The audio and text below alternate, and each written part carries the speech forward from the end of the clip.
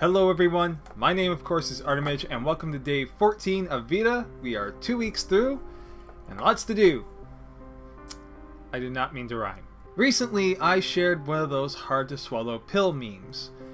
The pills said that it is not everyone else's responsibility to manage your triggers, go to therapy and learn the coping skills yourself. And I feel that this is a reasonable expectation. Now a lot of people are taking this very simplistic meme entirely out of context in a "are you triggered snowflake" kind of ideal. So let's use the example that I used when responding to others to get the idea across of what this means. There are various causes and forms of trauma out there. It is impossible to be aware of all the specific ones individuals may have.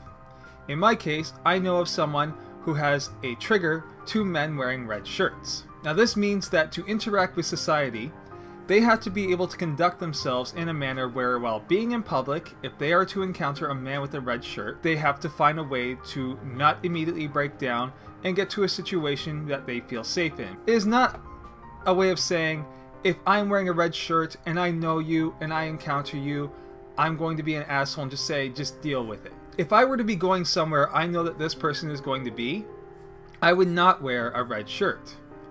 If I were going somewhere I imagine a good possibility of encountering this person, I would not wear a red shirt. But let's take the example I used responding to a specific comment where one of us is on a bus. Let's say that person is on the bus.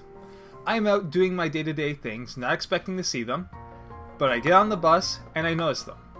My expectation is they are going to have the coping skills to not immediately have a meltdown. I notice them, I notice that they were there first, I make my way to the door as soon as possible, maybe we have to wait till the next stop, I get off the bus, they can feel safe again. If I'm on the bus first, my expectation is they're going to be able to manage their reaction enough to either sit out the ride, or to make their own way to the door and get off as a matter of courtesy. This is not for the generic things such as mantling physical altercations or sexual abuse or matters like that. Asking people to give warnings ahead of time of mentioning or bringing up specific circumstances or depictions or whatever of those matters is reasonable. Asking every man on the planet to never wear a red shirt again is not. This is sincerely just a matter of learning to be a mentally healthy, capable, functional person. So until next time, take care of yourselves and each other, and I will talk to you soon.